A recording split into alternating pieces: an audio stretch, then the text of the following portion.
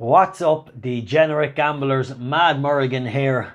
Punchestown day 3. Let's just give it a quick review and then we'll move on with our selections to day 4. So in the very first race, Jiving Jerry, that man, the classy Cottlanders, landing a bit of a touch here and giving an absolute peach of a ride. So really good stuff there. And yeah, really well done. You cannot keep a good man down. So Cottlanders giving this horse one of the best rides of the festival. Really good, and yeah, great to see it. Right, let's move on to 4:15. Young Simon Thorns, no strangers to winners here this week, getting it done on the Anthony Honeyball trained Sully Dock. So really good performance as well, and nice to see Anthony travelling over and showing that the Brits can get a small little bit of revenge after the massacre that went on in Cheltenham. Right, next up was Singing Banjo, really good. Philip Rothwell team, absolutely take a bow.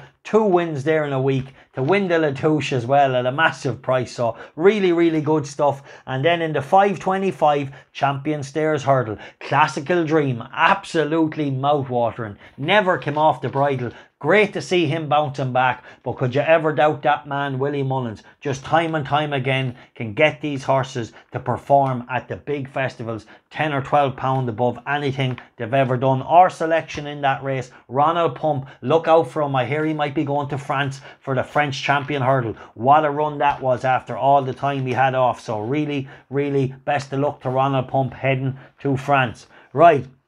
The next race then, we had a runaway winner, which Jody McGarvey for JP McManus and Willie Mullins. Capodanno, or however you pronounce it, Capodanno, really just impressive and an absolute runaway. So the end of the day was just a Willie Mullins massacre.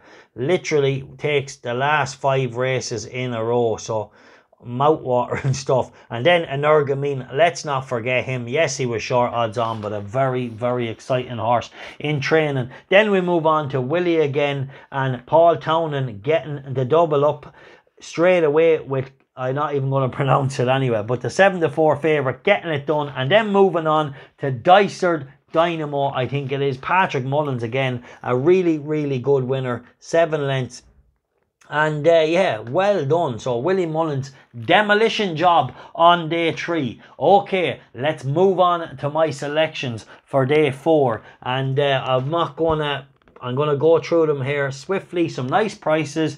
We got in the 4:15 tomorrow, Port Stanley. He's around 12-1. Look, he's probably not the most natural tracer in the world. This is a tough handicap, but I think he could have some upside. He sneaks in off 10 stone 6. Robbie Power in the saddle. Jessica Harrington horses have been running a few pound above the norm all week. So really, her horses have just really come into a bit of form. I'm willing to say he can be well enough handicapped to definitely be thereabouts at around 12-1. Let's move on then to the 4:50, the really likeable, tough Court Maid by Court Cave. This is a really genuine mare. Always gives her all, has won over a variety of different trips, and I really think now it's perfect timing for Jack Foley, young Jack Foley, to get back in the plate and get a very valuable 7 off this mare, because she really has been so consistent. I give her a chance tomorrow. She's definitely going to improve again with the 7 pound off. She just runs her best, and I think the 7 pound is definitely enough to put her back bang there again. So really looking forward. So best of luck to young Jack Foley, a talented young horseman making his name in the racing world. Had a good couple of winners this year, so a jockey to follow moving forward. Okay, in the 5:25, let's just pull up this mouth-watering Paddy Scour Champion Hurdle. What a race it is. Absolutely unbelievable. I'm only messing. The Paddy Power Champion Hurdle. Right, let's just go through it. Honeysuckle, what a mare she is. What was Cheltenham? Mind-blowing. Epatante, another good run in Cheltenham. Sharjah just finds the brilliant fillies too good in Cheltenham. So, but always in his own right, a very good horse. Abracadabra's brilliant in the Aintree Hurdle. Back to 2 mile again. Aspire Tower. And let's not forget the crazy Goshen. Goshen is definitely an interesting runner tomorrow. Jason the Militant. Darver Star. Okay. let's all be in agree. 𝗧𝗏, we love her. She's amazing. She's brilliant. And look, all going well, she probably will win. But I have a selection here tomorrow. I just think we might have a bit of rain. It might just be on the slow side of good. Little interesting one about 𝗁. I'm going to tip up 𝗁 for a place bet. Hopefully you get around 5-2 or you know, at least 9-4, 5-2, hopefully, just to back him for a place. Little couple of facts about 𝗁. He's definitely 100% a better horse right-handed. He's never been beaten right-handed over hurdles. He's always put in his best performances going right-handed with a little bit of juice in the ground. Yes, he does some fucked up crazy shit going left-handed, but you know what? He is freakish and he is very good, and I'm going to forgive him all the crazy shit he does. He's on Punchestown on a track that might suit, and if we do get enough rain overnight, I can see him being placed, and I could see him maybe chasing home a 𝗧𝗏 or if not troubling her. But I just think he's the one that may be on the track. Yes, I have to forgive him for what he did in Cheltenham, but sure, hey, I was a crazy cake myself for a while. I did some stuff, but hey, I turned it round, so I'm still here. 𝗁, Jamie Moore in the saddle, looking for redemption, so it's a place selection. Shop around and just back him for a place. Look, if you're brave enough, if you got 3-1 for a place, which you probably won't, but he's 12-1, so they might give you 5-2 for a straight place bet. I'd take a chance.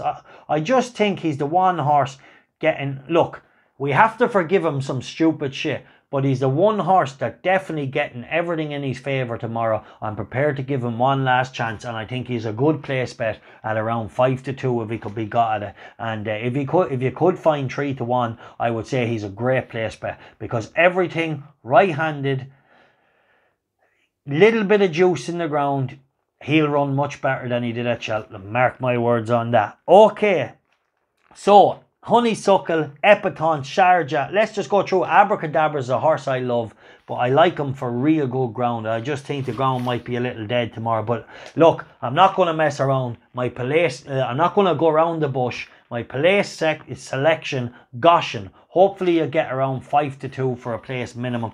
Definitely, if you get anything like 3-1 for a place, get on it. I'm telling you, it's a good bet at 3-1.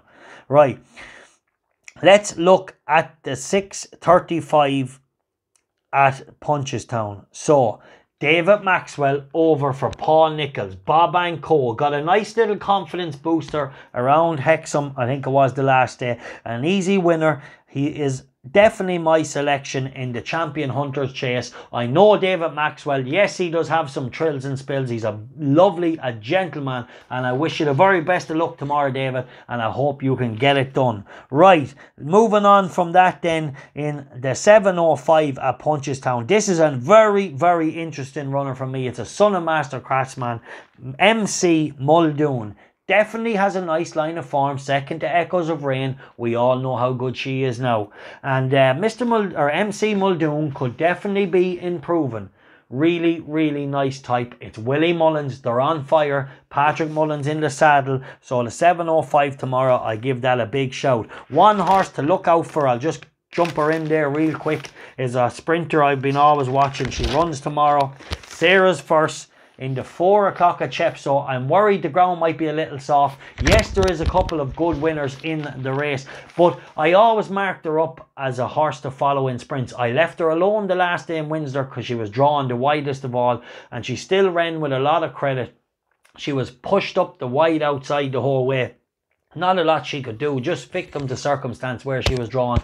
I think tomorrow the race will go much smoother to her, and it will definitely bring her a lot closer to the Mark Rymel one that beat her the last day. So Sarah's verse in the 4 o'clock tomorrow. If she handles the ground, she is a cracking each way bet at around 6-1. She's definitely a sprinter we haven't seen the best of. She's off a mark of 58 tomorrow.